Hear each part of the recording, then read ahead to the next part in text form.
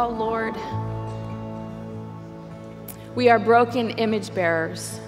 Father, we need so desperately for you, the master artist, to come back and restore the masterpiece in our own individual homes. Will you do that? We cry out to you, Father.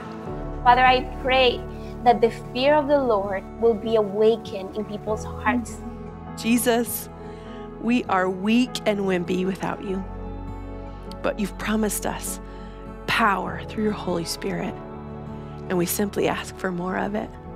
We ask for more of you.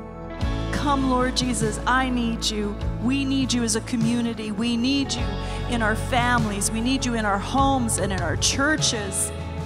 Lord, I pray for those who are weary, those who are grieving, Lord. Renew their joy, Lord. Let them rejoice always in all things, God.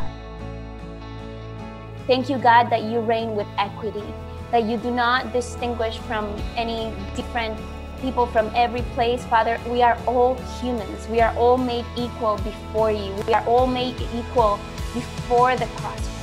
Thank you that we can leave it at the cross.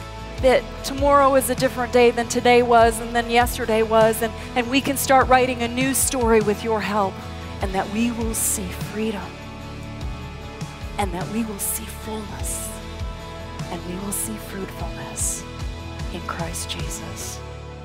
May it be so, Lord, and may the name and the cross of the Lord Jesus Christ be lifted high above all the nations, all the peoples, and all the kingdoms of the world, for the salvation of many, and for the glory and the worship of the Lamb, in whose name we pray.